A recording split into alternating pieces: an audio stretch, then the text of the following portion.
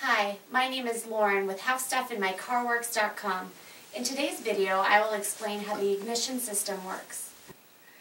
The ignition system's main purpose is to provide the engine with a proper spark at the right time to allow the air-fuel mixture in the combustion chamber to ignite.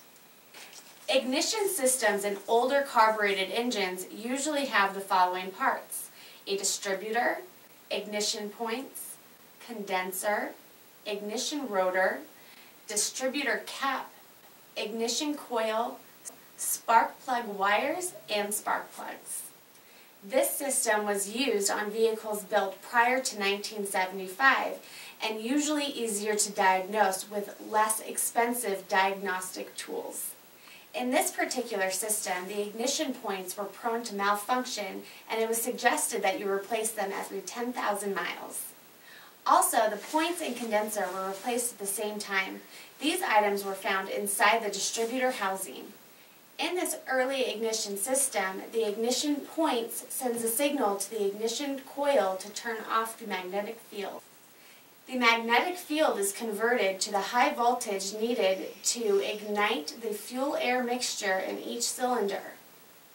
The high voltage then converts into a spark in the spark plug. Each spark plug gets the high voltage at the right time thanks to the distributor. The distributor is also the part that controls the ignition timing. The ignition points and the condenser are located inside the distributor. The points ride over several lobes in the distributor shaft. There are as many lobes as there are cylinders. The points open and close as they ride up and down on these lobes. The ignition points are connected with the negative terminal of the ignition coil. Every time the points open as they go up on each lobe, the negative signal is interrupted. This causes the magnetic field inside the ignition coil to collapse. This action produces a high voltage current. This high voltage current travels through the ignition coil wire to the distributor. The coil wire is attached to the center of the distributor cap. The current is sent to each cylinder through the ignition rotor. As previously mentioned, the high voltage current is converted to a spark in the spark plug. The way this is accomplished is through a gap in between the two electrodes. The second electrode is a ground electrode because it is attached to the spark plug, which is threaded to the cylinder head. After 1975, most vehicle manufacturers introduced the electronic ignition module.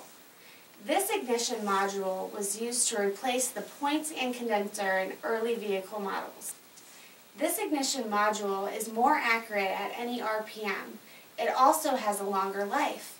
It is not uncommon to see vehicles with this sort of ignition module last over 200,000 miles. Take note that even though these ignition modules were an electronic device, those vehicles did not have an ECM yet. The ignition module received its signal from the pickup coil mounted inside the distributor housing. Most distributors still have a vacuum advance mechanism to advance and retard the ignition timing. In the late 80s and early 90s, the ignition system became more sophisticated with the introduction of the fuel injection system. The modern ignition system uses a crankshaft position sensor. This sensor reads the engine revolutions.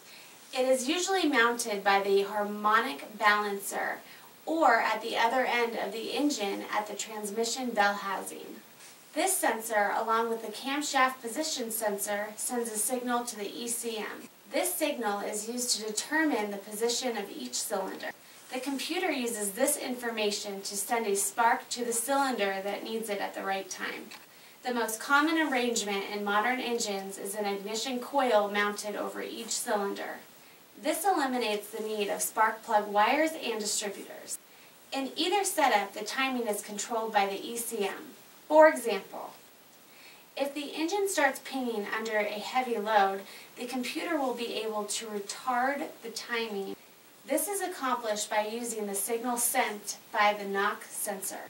For more tutorials regarding the ignition system, troubleshooting, and component replacement, visit our website, HowStuffInMyCarWorks.com.